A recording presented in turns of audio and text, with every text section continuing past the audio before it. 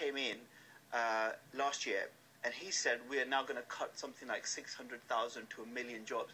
That really killed confidence in the economy. No, and so yes, it did. I've got the figures to show you. And Reuters, I have the figures. I don't care. 76% of all statistics are made up. That's not. I have the figures. Anyway, the point is this.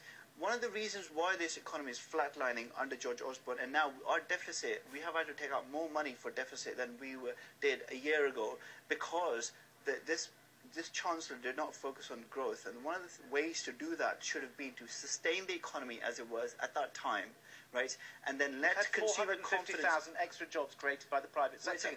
So you can most of those jobs were created prior. Most of those jobs were created prior to this Chancellor coming in. Do you not understand the basic problem? No.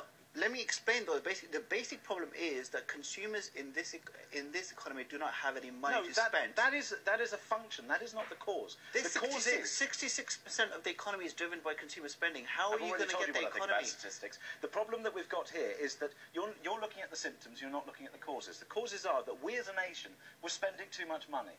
We were spending too much money on services that we don't need, on people that we don't need to have employed, on wasting money through public services. They do very little to help the economy. What we need to do is you need to get the economy back in. You're comparing two different things. You're comparing two. People spend a lot of money as households, and you can say the government spent too much money. Two different things. Yes. The government can raise taxes in order to pay back its spending in the way that households can't. So let's keep that in mind. Yes, people spend a lot of money, because what happened was house prices went up for 10 years, and people thought they had more money, therefore now they're going to cut back. Now here's your problem. If people keep on cutting back because they don't have any money in their pocket, this economy is not going to grow, and therefore businesses are not going to spend any money. The question is whether you believe that the economy is going to grow out of the basis of consumer spending, which is the mistake that the Americans made time and time again.